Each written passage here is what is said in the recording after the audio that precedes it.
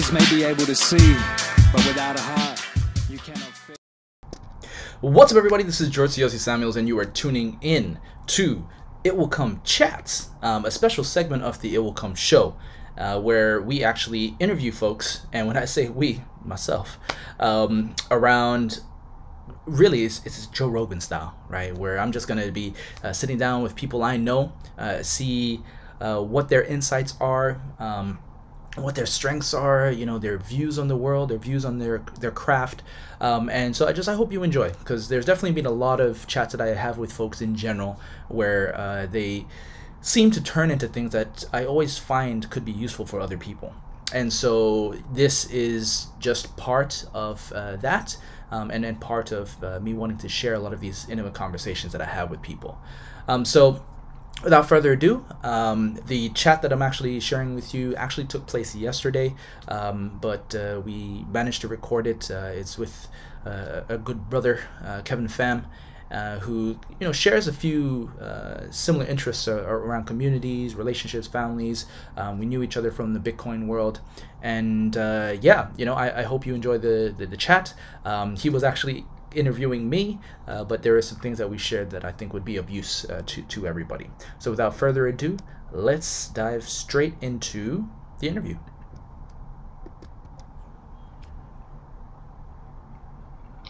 Yep. Awesome.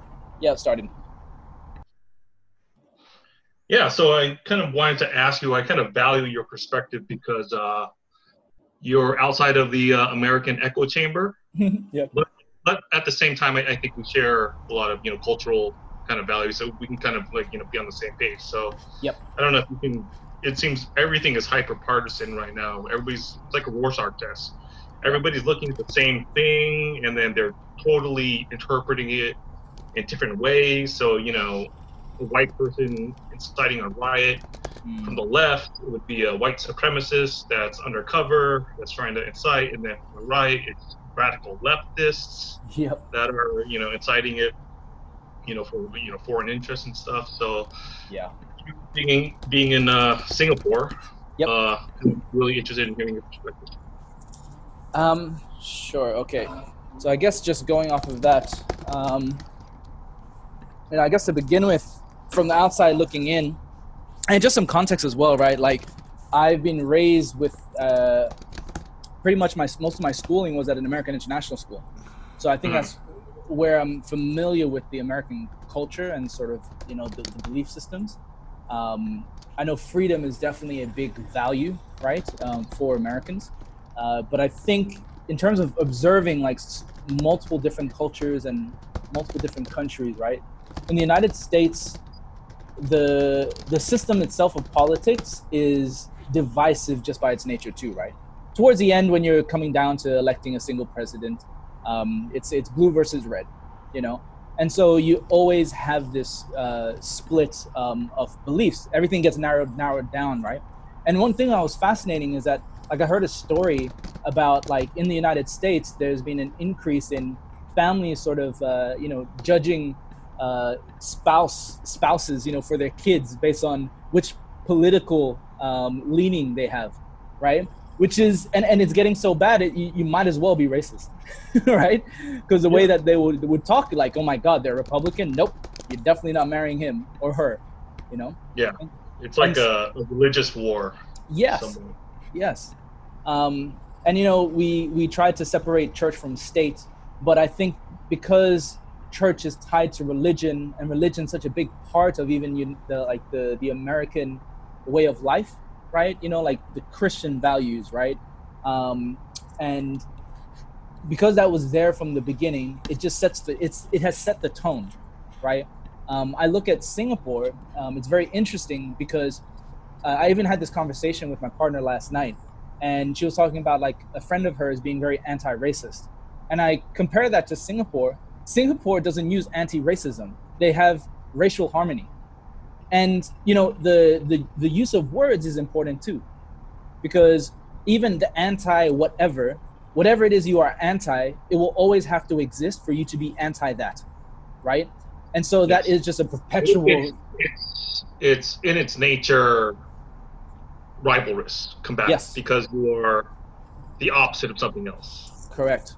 Whereas you I think what Lee Kuan Yew did for Singapore set a very good foundation for itself for the future. It didn't use that type of languaging, right? It used racial harmony, which is, and it's not perfect. Of course, there's still we're human beings, right? So you still got a very strong Chinese population in Singapore, but there are equally as many in terms of numbers, Indians, Malay, Eurasians, etc.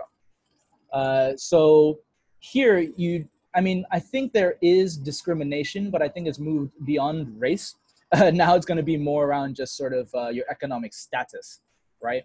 And so this is very interesting. I don't know if we'll ever be able to remove that, because a lot of us want to always feel special, feel unique, and that causes a separation or differentiation, right? With the United States, just looking at the bipartisanship, I think it is. Again, this is an observation, right? Hyper bipartisanship. Yes, hyper. Back in the day, people were more cordial. There was a little bit more common ground. People weren't, at each other's throat and just, playing. Correct. I think the economics definitely has a huge part to play in it too. Back then, you had a strong middle class too, right?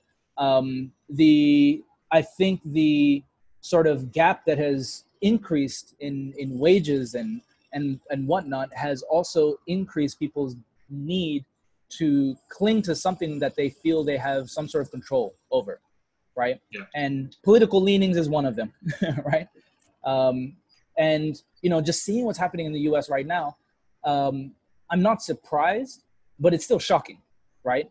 The fact that and there was a time, there was a meme or something going around showing a Time cover, right, where it showed the police versus blacks in 1968, and it's crossed out, and then it said 2005 or 2015, crossed that out, and now it's 2020. It's the same shit, different smell, different generation,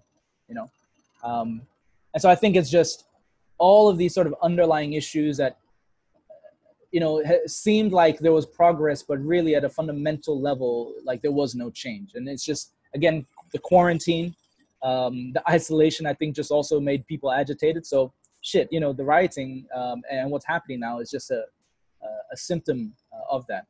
People were just freedoms restricted, right? Again, because it's a big value. So this just gave another reason for people to go out, protest, and also just let loose, air their grievances. Unfortunately, for some of it's being rioting and looting. So, I don't know. I think being in America, I'm biased to have optimistic outlook. For and sure. I don't know if that's me talking my book, because I don't have property in Singapore. Yeah, and I noticed that too. I do have friends that are outside, or they're expats now, and they're kind of egging on, the Civil War, because they already kind of got skin in the game. Yep. So, Yep. Okay. So the outside looking in, man, to be honest, I think the United States suffers potentially, if you look at sort of maybe the overall consciousness of the nation, suffers from the same issues that many great empires in the past have suffered from, which is arrogance, right?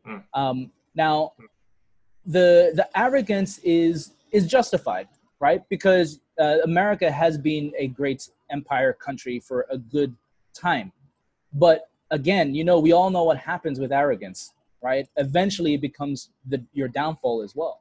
And so from the outside looking in, I think that being optimistic is great. And also you have to be optimistic, right? Because if you're not, you still live in the United States. So you want to... And also, and I see that there's a balance of power between, kind of a little bit more totalitarian states that are more into, policing thought and speech, and the free world. And I'm seeing, Hong Kong falling, basically, and Taiwan is, seems to be, on the brink.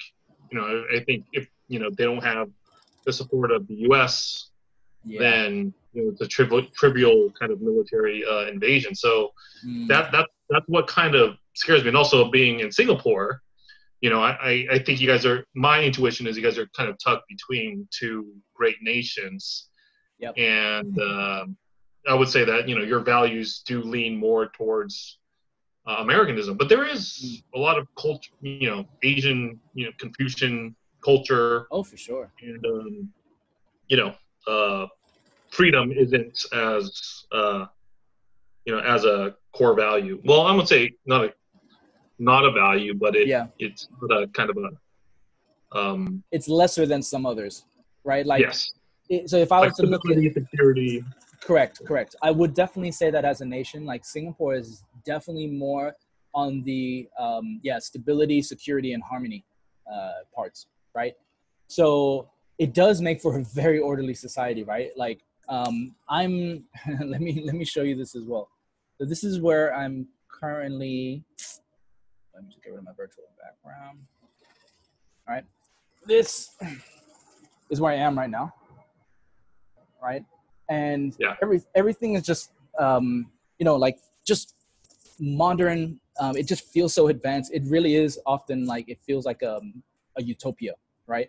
But the downsides of that too is that there are, especially from locals, they'll say like, yeah, a lot of this is just a facade, right? Because there's other things that happen that just gets wiped out or taken care of without you really hearing about it or knowing about it. And so that's always the danger. I think the reason why this worked with Lee Kuan Yew was the whole benevolent dictatorship, right? Yep. If you have a good leader in a dictatorship, it actually fucking works very well. Yeah. But of course there's that danger. And I think the United States is definitely from a system standpoint. More resilient. Correct. But it's also more I feel like there's a little bit of rebelliousness just always inherent in American culture, right? Yep. So it's anti-authority, right? Mm-hmm. Which you can see when it comes time to a crisis, actually, that doesn't help. Because if we look at COVID-19, the countries that have done very well are the ones who have actually had a little bit of authoritarianism, right? Yeah. Made it easier to coordinate, and it made it easier to tackle shit and quickly. Yeah. So I did a tweet that I said that, America's rebellious culture is great for resisting authoritarianism. Yes. Horrible for fighting pandemics. Yes. I think that's well said. And this is where I am. And one thing I want to emphasize is that I hate when people do an apples to apples comparison to other countries. Yeah. And what I want people to respect is like individuals. Different countries have different personalities. 100%. And they have different circumstances. 100%. And they have different histories. Yep. And you have to understand all those things to figure out what's right for that nation, as opposed to just having a blanket, either this socialist state is great or this democratic state is great or this monarchy is great or whatever. Correct. And I think that's also where I have the issue sometimes. Like, I know in the US there's a huge resistance to socialism, right?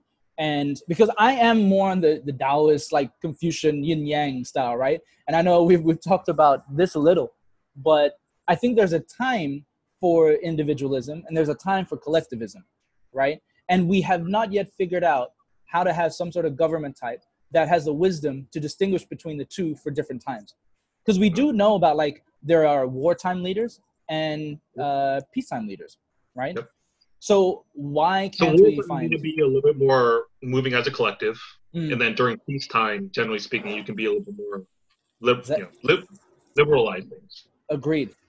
I think I definitely would lean to that because you can see where... So exactly, what's working for Singapore right now may not work in the long run, right? For now, I think they have very good foundations, has worked for this pandemic. I think it will work for a good couple decades. But after that, if they don't, it's just looking at like seasonal cycles, right? All nations and I think all cultures have that too. And as you move through them, you're going to need like a different approach. And I think the United States has been moving to more like collectivism, right? You've seen the rise in populism, etc. So I talk about family a lot on Twitter.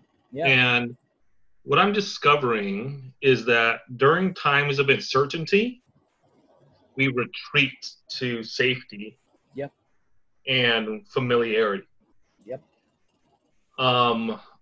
Whereas when things are more stable, then we're able to kind of, and you can kind of see, everybody's leaving the cities and kind of going back home to the suburbs, their family, Yeah. and stuff like that. So I think I agree with you. It's about identifying the cycle. And I think the cycle that we're in right now is one of uncertainty. So then, therefore, that leads to more collectivist, leanings. Yep, correct. And I think this goes back again, right, to just even the race issue at the moment.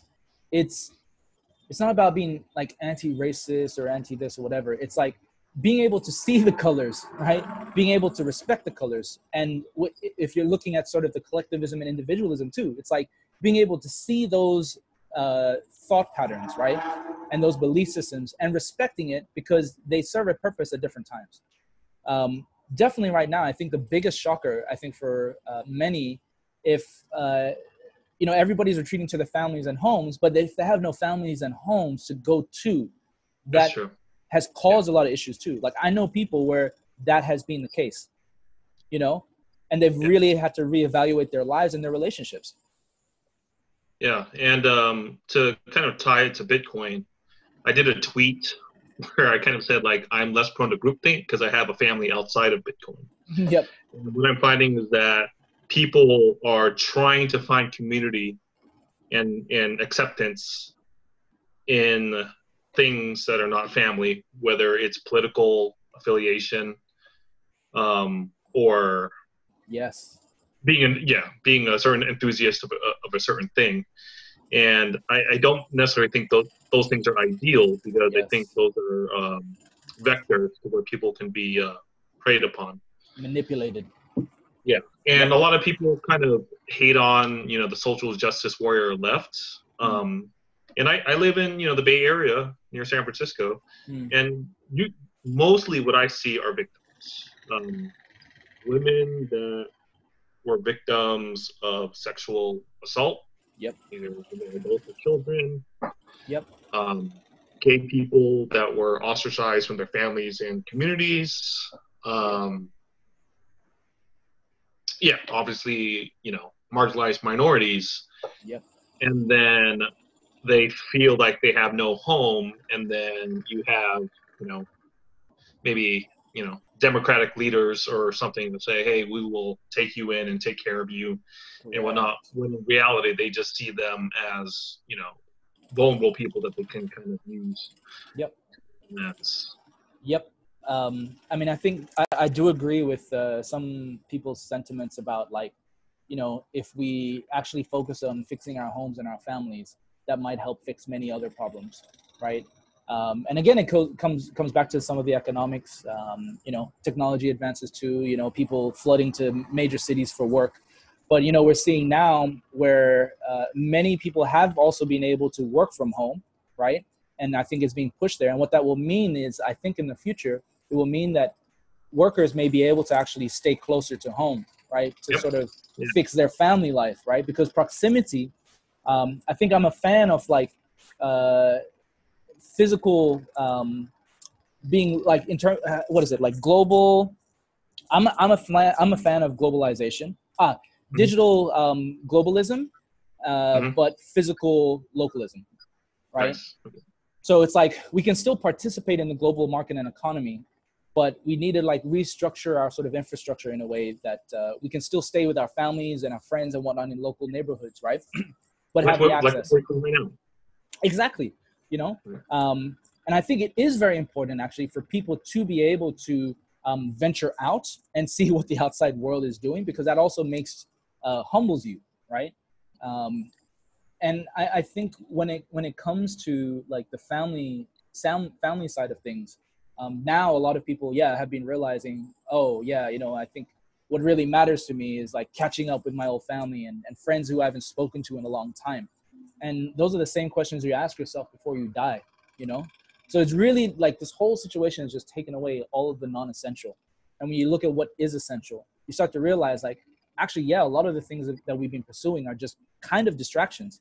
Elon Musk in his last interview with Joe Rogan, right? He was saying, people don't realize if we don't make stuff, there is no stuff, And to me, what I found fascinating was the use of stuff, right?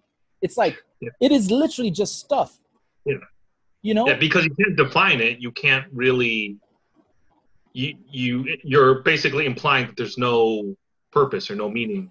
Yep. You know, like, I think, I mean, it's great how many things we've advanced with, right? But we are just creating stuff for the sake of it sometimes, I feel. Yeah. You know? And that comes when you deify markets and capitalism, which is kind of kind of a divisive point within BSV, because there are a lot of people that really fetishize the markets and making transactions. I mean, yeah, dude. You know, and I know we've had a journey going through the Bitcoin world, right? And especially you. You know, would definitely love to like talk to you about like your story on my show as well at some point. Sure. But yeah, dude, I think being able to think across different viewpoints, right? From different aspects, you know, because one thing I can owe to Bitcoin is, and also Craig, right, is looking at life through multiple lenses. You know, from Bitcoin, it got me interested in economics, more so.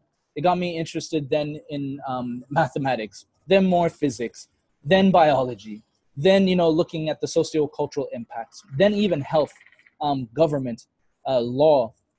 And then when you start studying all of them, just because you see all the connections, you start to see like the biases in all of our opinions on things.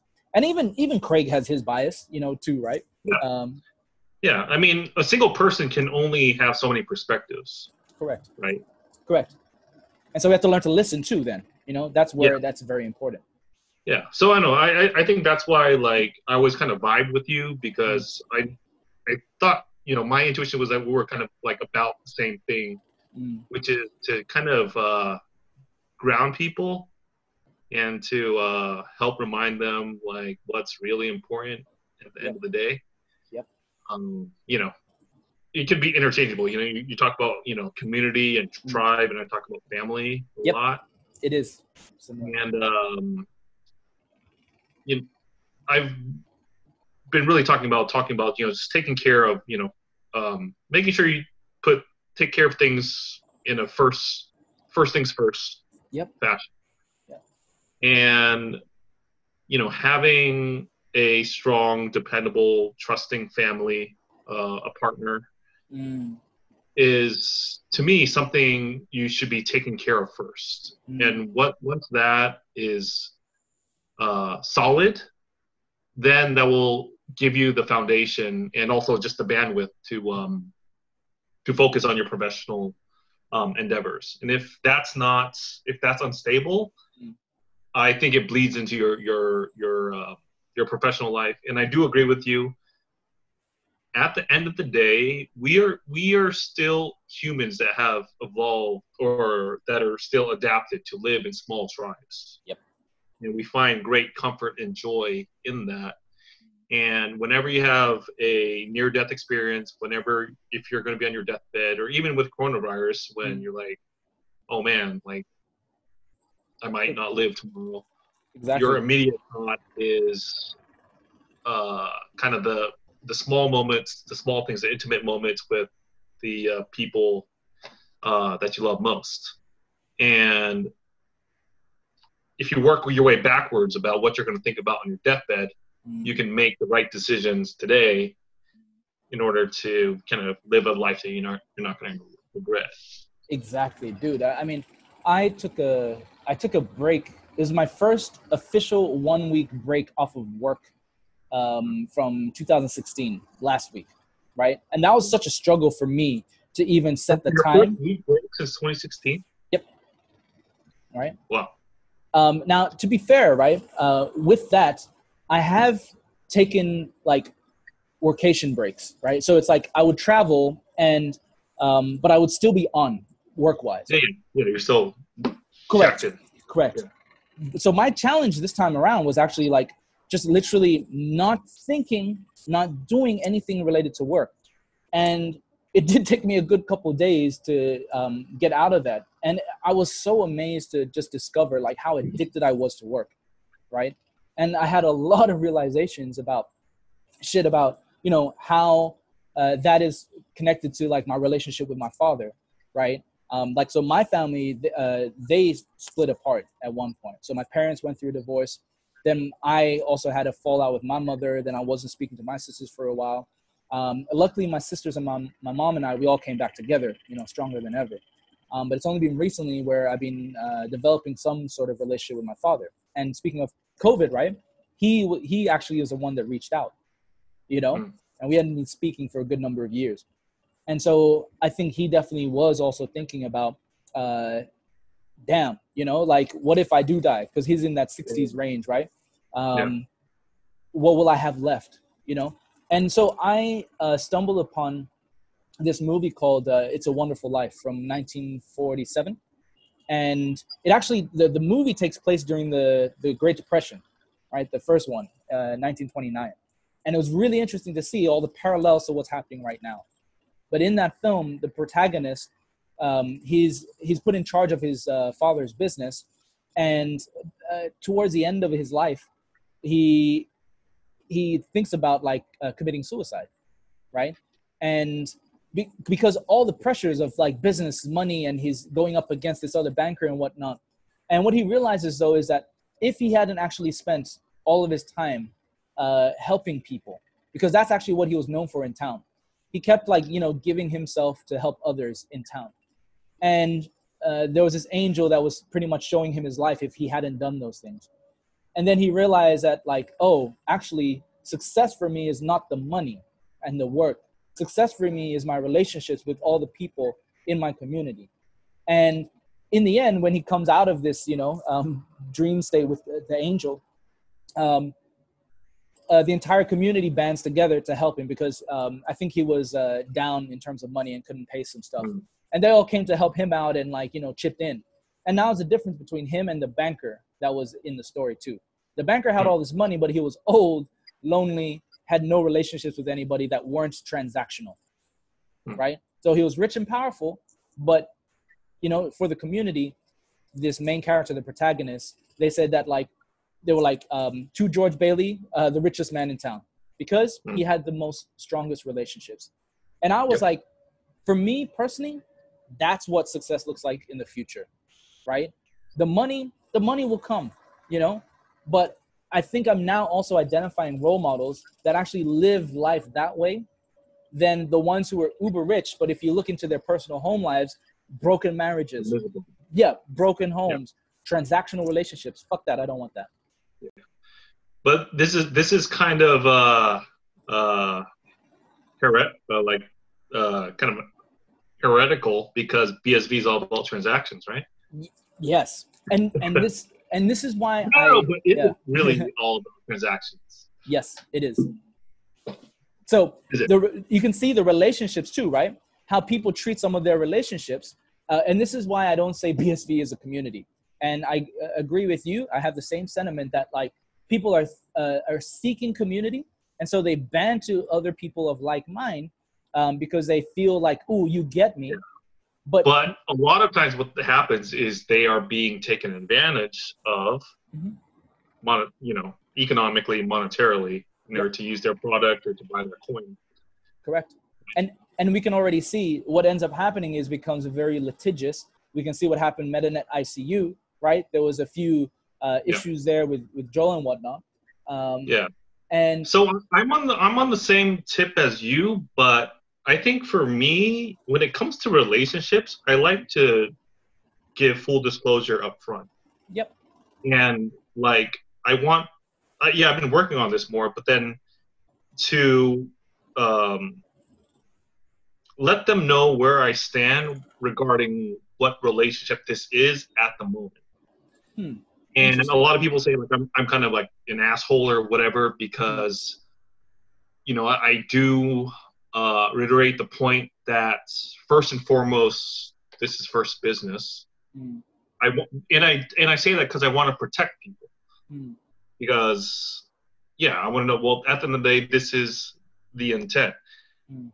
So they don't feel that they were, misled or whatever if, the relationship, doesn't survive or it falls short. Yeah. Because what I find is that a lot of people say, "Oh, we're community, we're brothers," and all the other stuff. But then when there's something real happening, or somebody created something that's working, Yeah. then it's business now. It's like, all right, Yeah. and everybody like CYA, and does everybody make sure that they got everything written down and all that other stuff. So the way that I see it is, be upfront with people with what relationship you're entering into, and then over time, I'm open to considering you my family or my brother or whatever. But it doesn't happen. It doesn't happen overnight, to where I kind of don't like the other way, where everybody's like buddy, and then it's like, oh, so what are you hearing? What are you working on? And stuff like that. And you haven't built that trust yet. Yeah. The second point that I was trying to make is that I tell this story a lot about the value of relationships and how that's true wealth. And I do that to teach BSVers a lot of times why their business model is broken. Because a lot of things like social media, the goal is to recreate a social environment, a physical social environment online. So Twitter is like a bar or a public square. Yeah. Right? Where in those things, money isn't really moving, from hand to hand. So it's kind of weird when people try to put money in all these, different things. But I tell this story, or I give this explanation a lot, because really what I'm trying to do is I'm trying to prevent people from moving down that lifestyle to where money and work is everything, and they end up very, very depressed.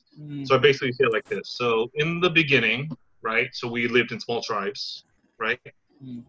And a lot of people say we had barter, but we didn't. What we had was, we had an internal ledger in our head, and we would do favors for one another, and then we would track how much I gave or how much I helped this person. And then we still do that, FYI. And the expectation is this person reciprocates, and then I reciprocate. And then that's how a relationship starts. So, for example, I ask people, do you pay your mom $20 when she cooks you dinner? Yeah.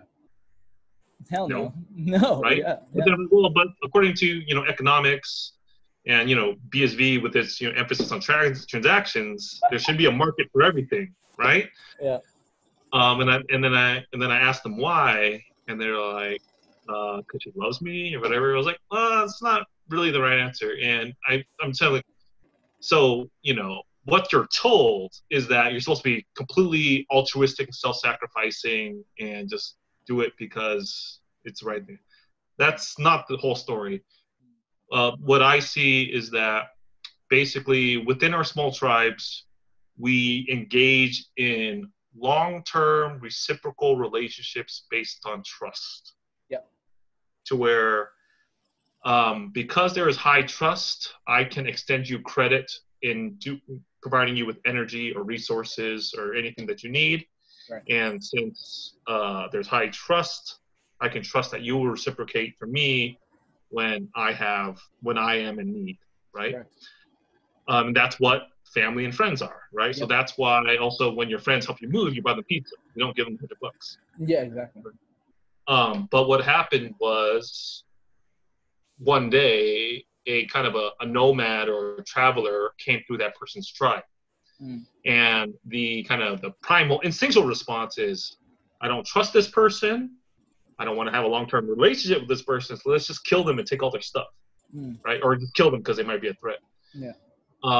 But there was some, some wise person that had foresight that say, wait, this person might know something we don't know, or they might have things that we don't have, but I don't trust this person, and they're just passing through. We're not going to create a long-term relationship. So how can I develop a short-term relationship with this person that I don't trust? Yeah. And basically what they did was, between tribes, they came to an agreement on a fungible token of value, to which they can settle a trade, whether it be shells or sticks or salt or gold or whatever. And then basically they said that, all right, I don't trust you. I don't want to have a long-term relationship with you, but I like that beaver pill. I want it. So here's a shiny, gold rock, and we will do this trade because we trust that this has value. And then I'm going to hand it to you. You're going to give me that, and you're going to be on your way. That's good. So to put things simply, money is what you use to get strangers to do short-term transactions with you. Correct. So if you have a lot of money, that means you have a lot of strangers that are willing to do short-term favors for you. Correct. Right? So, you may not be able to have a wife that loves you unconditionally, but you may have, a lady of the night that lady of the night, which you can pay for services for. That's the difference. But what I'm finding is that actually the long-term trusted relationship, like a marriage, feels better because it gives you more security. Yes. And you know that even if I get sick, or even if I get, I get injured or lose my job, I'm still going to have the security of this person that's going to provide and help for me. Whereas when you have money, it's actually a less durable form of security, because you know that your career or that value of that money is actually, you have less control over that than you do of investing in a relationship with a person. Right? So, long story short, that's why family feels so good, because you know that, they're your day ones and they're your ride or die. Yep, exactly. Right? Whereas money, it's, as long as you have it, I'm there. Once it's gone, it's gone. So you're always anxious. You're always on edge.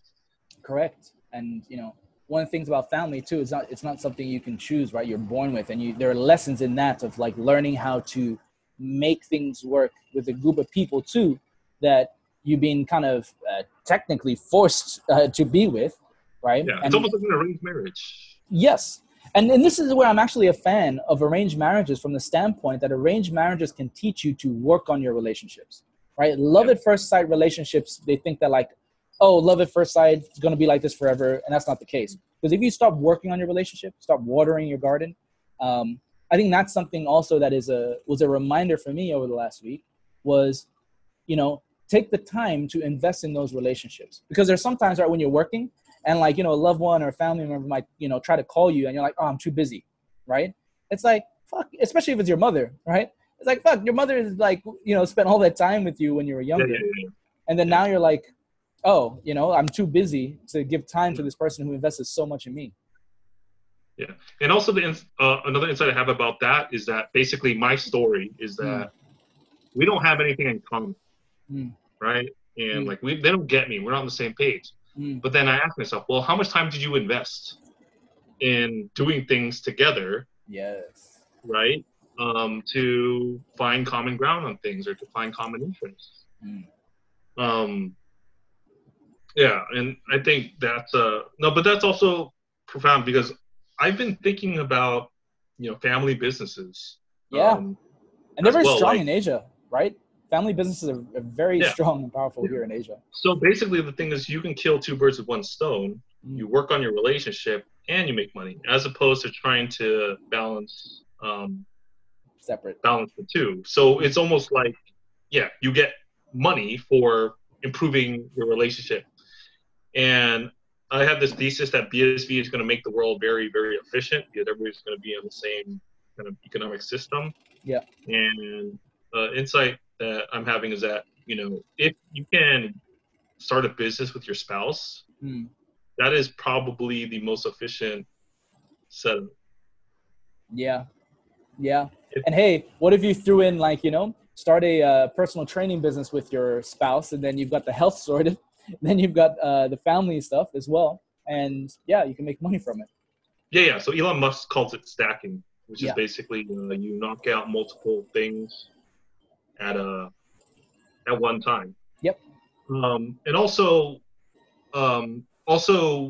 having a family-owned business as opposed to maybe like a venture capital-backed business. Mm.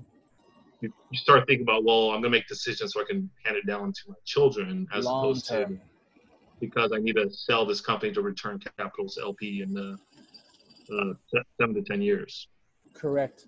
And you know what I think as well, Kevin, is like we have, if you look at sort of the wealth that has been created by corporations, but you look at the time span of like humanity, right?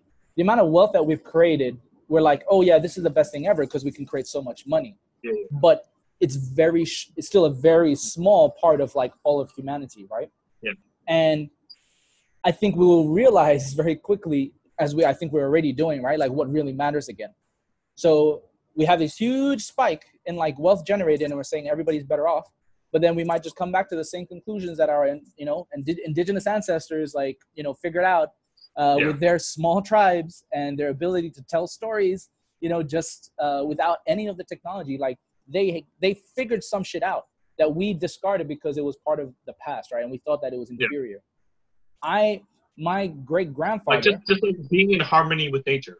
Yes, exactly. And right. that's one thing I am very big on as well, is that I think we definitely need to kind of reintegrate our money system, the way that we live back with nature, because nature is constantly giving us inspiration, giving us life. And it also is telling us also timing of things, right? The seasonal cycles. I think we have divorced ourselves from nature so much that is also why we are experiencing what we're experiencing. Yeah, like, so for example, like, the fall season is supposed to be like the harvest season, right? Because it's like the cold season, and then the cold season is supposed to be kind of like the hibernation rest, right? Yep. And then, correct. spring and summer that's when you're supposed to, kind of, toil and work a little bit more, right? But then my friend Artie Antola, he works with Kevin Johnson at our streams. He basically said that we march and work to the drumbeat of Wall Street financial quarters. Yep. Like Q1, Q2, Q3, Q4, boom, boom, boom. There's no seasonality. Yep. And you kind of think of it as like kind of a drumbeat for like slaves. Yes. Interesting, huh? Yeah. But yeah, I'm all for us sort of harmonizing again and reintegrating with that sort of way of life, but in our own way, right? Like I think we can make it work with all our advanced technologies and whatnot. And this is where I was chatting to Michael Hudson, right, from Bitstocks, about like ancient civilizations, right? Lemurians, the myths and the legends of like Atlantis and Lemuria, and they had their crystals, and it was very nature based. And you also look at some other cultures like even the Mongols, like very interesting, right? Their god was Tengrir. They believed that they were descendants of the blue wolf, and a lot of what they did, there were stories of like how Genghis Khan would even wait out on a mountain and like pray before actually advancing into any new territory, right? Like that level of sort of understanding or connection, like to nature, right? To be on a mountain and wait and pray until it felt right to move. Whereas the way that we set ourselves up right now is like we set these arbitrary deadlines and dates without looking at the moon cycles or the seasons or anything, because it's a 24/7 always on culture. And by nature, by doing that, we just completely disrespect nature itself, because we keep going. And we kind of wear ourselves out because we're out of sync with our natural rhythms. Biorhythms. Yep, exactly. So that's, it's going to be very interesting to see what happens like post. I feel like definitely this year is like a very pivotal point in time, right? I think it's going to set the tone for the next 100 years. If we look at just 100 years ago is when the Great Depression and stuff started happening too. But I'm hoping that we can learn our lessons right now, and do things differently instead of repeating the damn mistakes, because we tend to do that. Yeah, I think it's a progression. I think George Gilder said it right. We basically have the same resources that the cavemen did, Yep. but we live in a completely different world. Yep. And I think that with every new technology or innovation, there's great things, but there are also unknowns that we don't know yet. Correct. For example, how corrosive social media is just to cultural fabric and civic, civic politics, right? Nobody could have foreseen that, right? That it would be hijacked. Yeah. I see, social media kind of being treated like cigarettes were by governments. Yeah. Going forward. Yeah. And and I don't think that it's going to be like a Ted Kaczynski type thing to where we're all going to go back to log cabins or whatever. Yeah, I don't think so either. But yeah, we're gonna, keep the good and kind of, do away with the bad, and it's gonna be kind of an evolution. It's not gonna be a regression back to like a dark ages. So yeah. But that is also possible too, right? Like I think we often assume that because we are where we are right now, that it's always been a constant evolution. That there was no point in time where we actually did regress backwards. Sure, right? Sure. And so, because I kind of think sometimes too that like I have a feeling humanity actually was at a much more advanced or maybe similar to where we are right now at one point in time, and then something fucking happened and we regressed, and then we have to do it all again. So this is where I think BSV comes in, because George Gilder said wealth is knowledge, right? But what happens is a lot of times our history or our knowledge gets wiped out, like in the Library of Alexandria. Yep. And then we have amnesia, and then we have to start all over. If we had 500 years of knowledge that was wiped out, then we got to start all over and rediscover all that, right? Correct. So what I see with BSV is that if we do have an immutable ledger, then theoretically we won't have to start over again. Theoretically. Because history will always be there. But you could argue right now with the internet, we technically have that now, that the information is accessible. The problem is nobody takes the time to look at that as well. So that's great that it's a mutable ledger, that it's there, it's accessible. But how will people be able to access that and, incorporate that? Because this is one thing I feel that the indigenous definitely did figure out. They made as part of their culture, their history in the stories. Yeah. True. That's so many cautionary tales. Yep, the oral traditions, right? And they connected it to nature because, like, say, for example, the Aborigines, right? They have these song lines. So what they did is they connected the history to physical spots as well. And as part of, initiations or cultural journeys, they would have to sing songs down a certain geographical path. They would go on walkabouts, right? They would just walk to all these sacred sites. And they would sing the songs, and it would give them information about those physical places.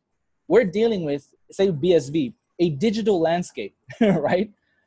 Where culturally we have so many different cultures that there isn't a set one that helps give context or a way to pull in information that is appropriate. Because we can also have a lot of junk that is recorded onto BSV, which is the issue with information right now on the internet, right?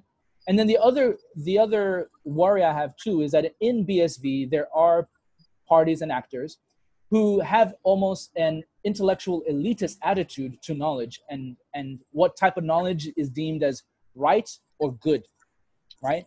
And if it's paid for information, then only people who can pay or maybe be able to pay more will be able to say that that is the right or correct information. And I think this should be a conversation we have now, because as we know, not everything is a transactional relationship. BSV, Bitcoin, does figure out one aspect, which I think is an important part for our next evolution. But one thing it leaves out is actually the culture, the socioeconomic aspects. And that is very intangible and is almost set, like from a cultural standpoint, needs to be set consciously. Yeah, I agree with you. So basically, I've been watching a lot of Predator, Yeah.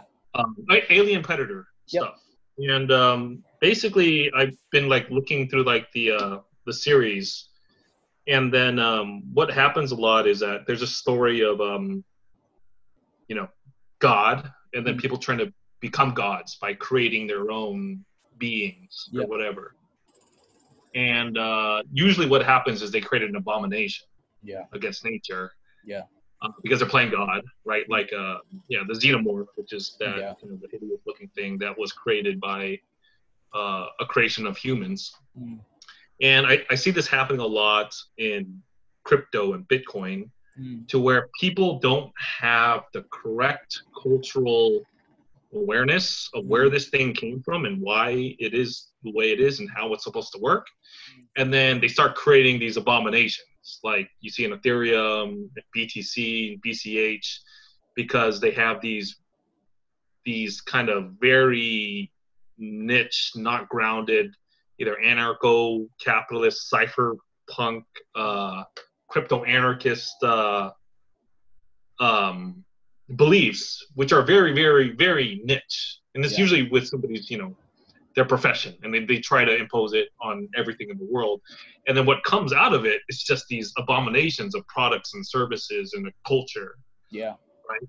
Yeah. And I think in the BSV story is that you have to understand Craig, the creator, and his background and what inspired him. Correct.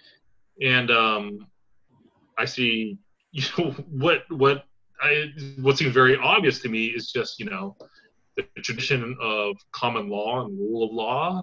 And have you seen my brand archetype video yet, by any chance? I haven't been thinking about it already. Yeah. So I essentially like attach three type of BSVers. Yeah. So the archetype for the brand of BSVers is the ruler archetype. Out of the 12 archetypes that there are, right? You've got the ruler, which is all about like law. Then you've got BCH, they're the rebel or the outlaw.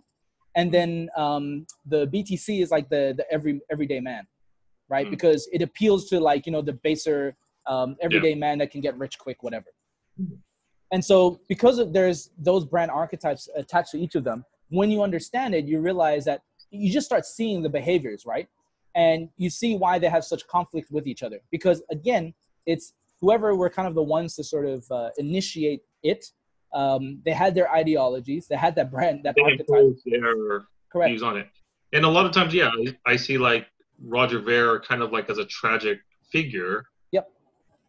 Because I know what happened to him in his life. Yeah. And he was, thrown in, prison. Yep. For what he thought, for doing something that he thought wasn't that bad, or correct, was, going against, his freedom to just, to transact. Yep. And basically what I see is that he is channeling that pain, that unresolved pain of his personal story onto his entire ecosystem. Yes. Right. Yes. And this this is why. Same thing with the big fears. Yeah. Yep. No, man, and this is it. Why it's so important for us to like, and heal, right? Like the importance of healing ourselves. And the sad thing is that actually a lot of successful people do have that pain, right? And they do channel it. And sometimes it's that pain that what makes them successful, but it's not it's not channeled in a healthy way. It kind of turns into kind of like a tyrant or paranoid or whatever. Correct. And just, brother, I got 2 minutes. So was there anything final that you wanted to talk about before the end of this session? We could have another. Not really, but I will say that you kind of did help me kind of navigate relationships that I'm working with professionally and personally. Good. Because, I'm kind of at a crossroads regarding, thinking that I got to cut somebody off so I can move on to, another group or whatever. Yeah. And my intuition is that there's not a binary decision there. You just gotta keep on working with who brought you. Yep. yeah, not everything's binary, right? Sometimes there's gray. Yep. And it's okay for it to be gray. I mean, shit, like I'm in the same boat as you. Sometimes I also have to remind myself of that. And I would say probably one last thing is that, when you were talking about, being upfront and direct, I think it's important to know what type of relationships you're getting involved with, because I understand the nature of business too, that actually it is more respectful to be upfront, in case people, do confuse, right? Like that desire for family and belonging with the fact that, okay, I understand that you might have that need or desire, but where I'm coming from here right now, it is a business relationship. But at the same time, I know personally, I do tend to enjoy doing business with people that I get along with, right? Because I do think long-term, and I think there are benefits from a sales standpoint and a business development standpoint. Yeah. And going back to the stacking thing, like ideally you want these relationships to somewhat merge. Correct. But yeah, it isn't always like that. But brother, all right, great chat, man. We should definitely do it again anytime. Yeah, man. We'll do a longer session. We can go for hours. Yeah, sounds good, man. And I'll get this recording to you after I upload it. All right, beautiful. Thanks. Appreciate it. All right, man. See ya. All right, see you safe.